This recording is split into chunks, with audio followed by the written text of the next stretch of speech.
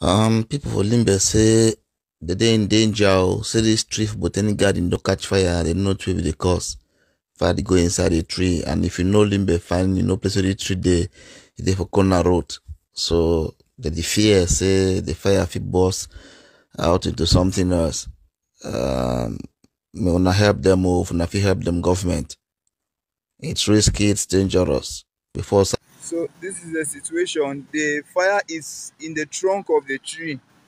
So we cannot explain the source of the fire, but it's burning internally. So the risk is that if it continues burning, it's going to fall off either on the side of the road or into the botanic garden. The trunk of the tree is already burnt internally and it's climbing up. It's one of these big trees by the road. I think this should be the cause of the fire, but African people will call it witchcraft. So, what do you think?